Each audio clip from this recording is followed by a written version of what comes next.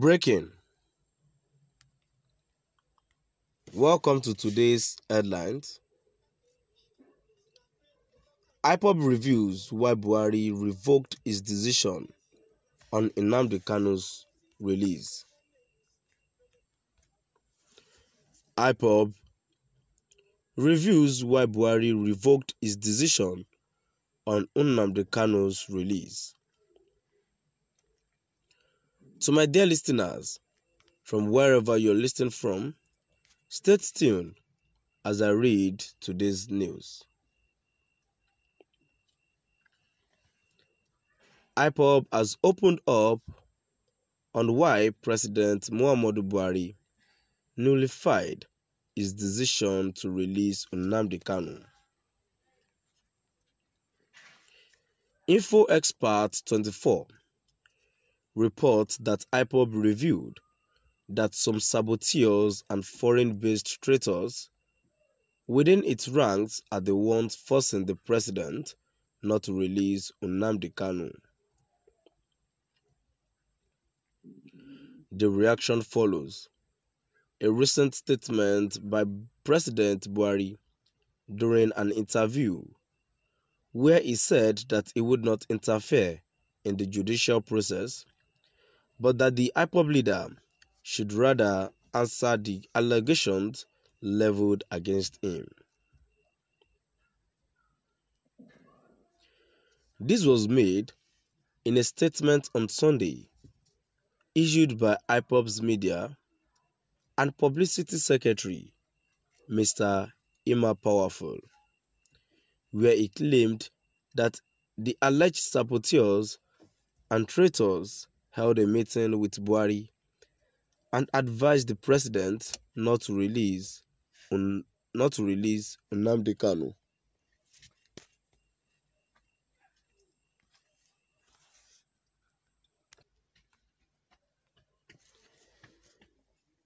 IPOB in the statement also claimed that the enemies of the freedom struggle, after meeting the president in Aso Rock, misinformed him that the separatist organization and the Eastern Security Network (ESN) had been defeated. The group, who asked the president to reconsider his stance on the release of Nnamdi Kanu, advised him not to be deceived by what it described as blacklegs and sacked members of the movement who are feeding him with fake information about IPOB and ESN for pecuniary interest.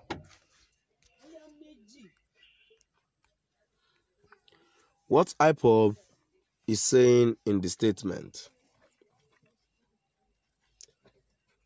IPOB, in its statement, warned the federal government against the dangers of its continuous interruption with the judicial processes in the case against Kanu, saying if it was sure of its allegations against the IPOB leader, it should not be afraid of allowing the courts to operate freely and independently.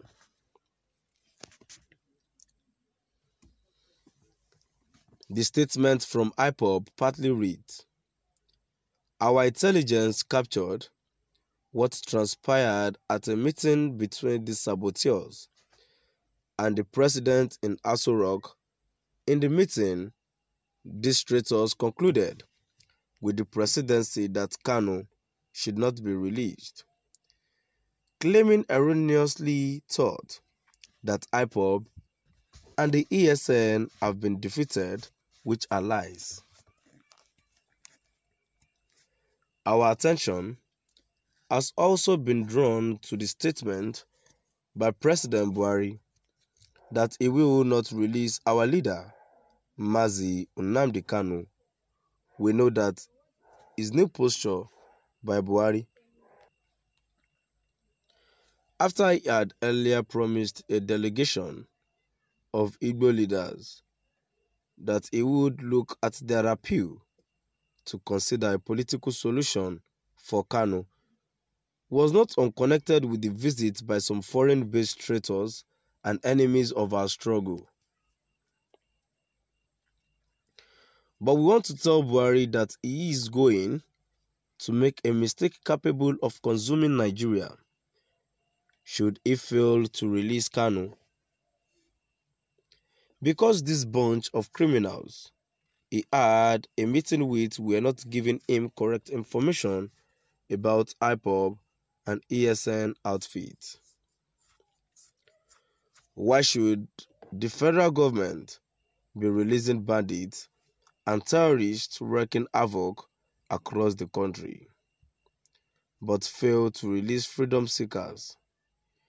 If they have a case against him, let them come straight to the court and stop coming from the back door.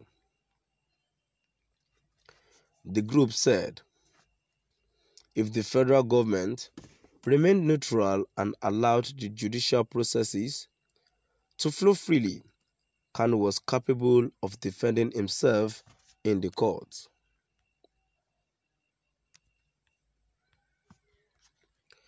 Going further, the group said Kanu and IPOB will defeat them both at local and international court. The only thing that can save Nigeria is a referendum date for the people of Biafra, because the world is keenly watching. IPOB is too big for them to comprehend, and they could not fathom IPOB and its operational strategy